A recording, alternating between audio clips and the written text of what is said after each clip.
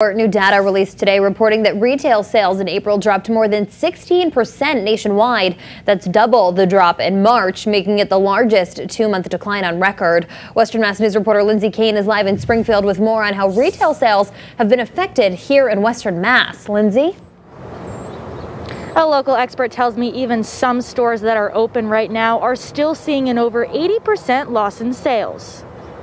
I think we're uncertain right now with what the future looks like for a lot of businesses. A new report released Friday shows a glimpse into the hardships retail stores have faced as the nation shut down to stop the spread of COVID-19. Retail sales in April plunged nationwide, a record of 16.4%, the largest two-month decline on record after an 8.3% drop in March. And here in Western Mass, the numbers hit closer to home. We're seeing different kinds of numbers locally, ranging from 85% negative impact to 0% impact. Some businesses are closed and obviously suffering as a 100% sales reduction. Julie Kopelos, executive director of the Chicopee Chamber of Commerce, tells Western Mass News over the phone that some retail businesses in Western Mass are profiting more than others. Some businesses have done an excellent job being able to shift their product to an online format, and some business owners just don't have the capability, either because their product doesn't translate to an online format or because they don't have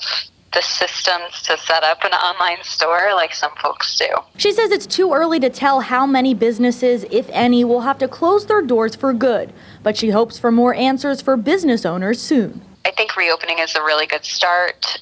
I think it will start building consumer trust in retail stores again. I think the most important thing is communication from the state and also making PPE supplies available to small businesses. The Chicopee Chamber of Commerce is acting as a support system for businesses during this time. And Kopelos says her advice to business owners right now is to adapt to this new normal. Build your connections and continue building your community. Virtual events and these kind of virtual webinars, it's challenging. It's a new world that we're all trying to get used to, but staying connected right now is very important. Everything is changing.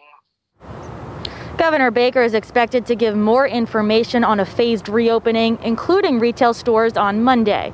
Live in Springfield, Lindsay Kane, Western Mass News.